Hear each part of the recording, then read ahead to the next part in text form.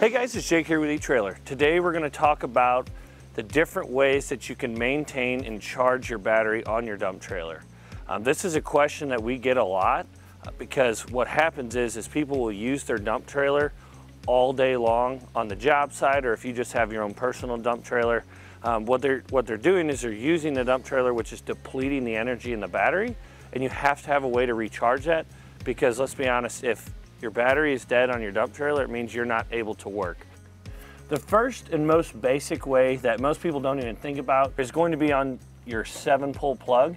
You will have a 12-volt accessory wire that you need to make sure is connected to your battery. So on one of these prongs, it's a prong for the 12-volt accessory. It runs to your battery, and you need to make sure that's run to the positive post on your battery. This is going to take the power from your battery on the vehicle you're towing with and take energy from the alternator and send it back to the battery. Now, with that, you're going to lose energy from the alternator, so you're not going to get that 13.2 or 3 volts coming back here because the wire gauge is so small that you do lose some of that voltage by the time you get back here. So just keep in mind you're not getting the same charge rate as your vehicle battery is when it's charging the onboard battery. It's going to be much less, which is why it's not a very efficient way to be able to maintain your battery.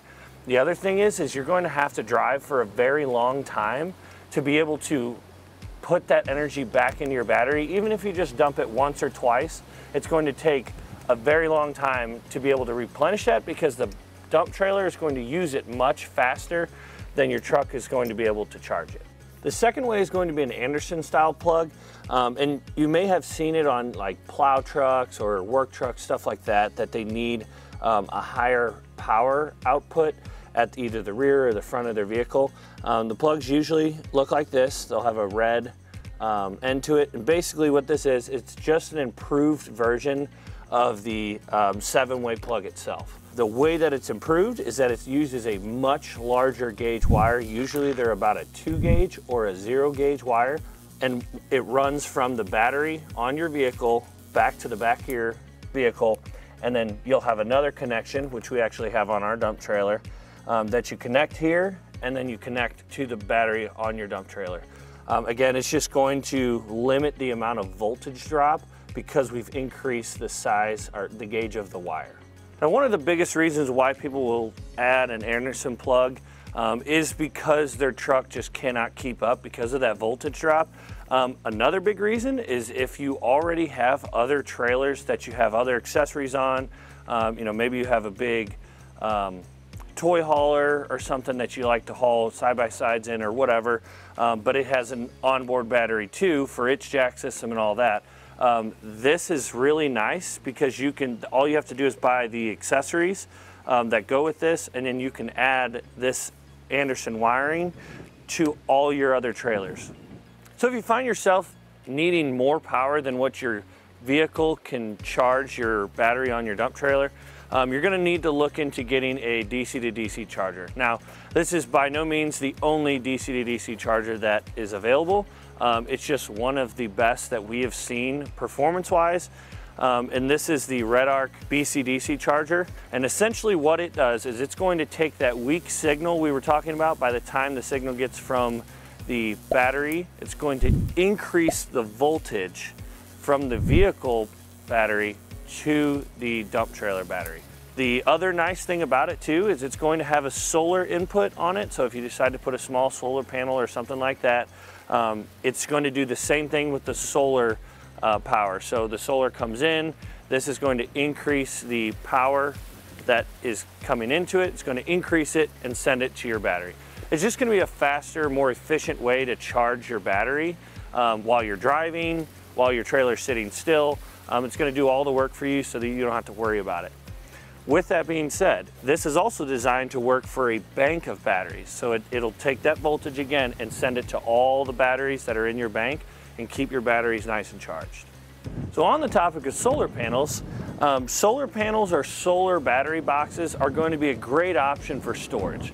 And by storage, I don't mean just the long months that you're not using it. I'm talking even, if you're not using your dump trailer for a couple of weeks. A solar panel is going to provide a small amount of amperage, obviously from energy from the sun, and add that charge to your battery while you're not using your trailer. This is going to give people a lot of peace of mind that your trailer is going to be ready for you and charged up whenever you need it. The one thing I will say, and I noticed this with this battery yesterday, the fuse was blown on it, and we're not really sure when it was blown. So that is one thing you do need to check every now and then. Just check the fuse to make sure it's not blown so that your solar panel continues to charge your battery. Now when it comes to AC to DC power, that is going to be a charger plugged into a wall outlet and then connected to the battery on your dump trailer. There's several different options. We have larger ones that will charge at a little bit quicker rate, and smaller ones that are designed to be mounted inside your battery box. These are designed so if you need a fast, efficient charge, this is going to be the fastest out of all the charging that we've talked about. This is going to be a much more efficient way to get that battery charged overnight so that it's ready for you in the morning.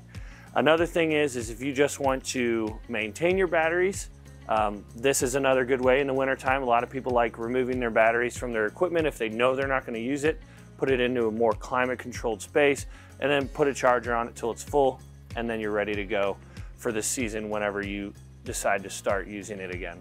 The other benefit about these, just a little side note, is that you can use it for anything. You can use it for your vehicle, you can use it for any other equipment that you might have, tractors, lawnmowers, anything. I will say something that we have, it is a plug port, and what it is essentially, it just connects this. You connect the female end of this plug to the male end of a small battery charger. This allows you to mount the battery charger on the inside of a storage compartment or in the battery box itself and leave it in there, attach it to the terminals, then you plug this into your charger, and then this, you will drill a hole on the outside of your battery box, and then you'll have an outlet. So then all you have to do is run an extension cord out to your trailer, open this plug up, and plug your trailer in.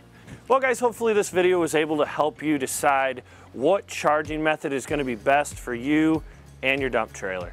If you have any questions or comments, please leave them in the comments below, and we'll see you next time.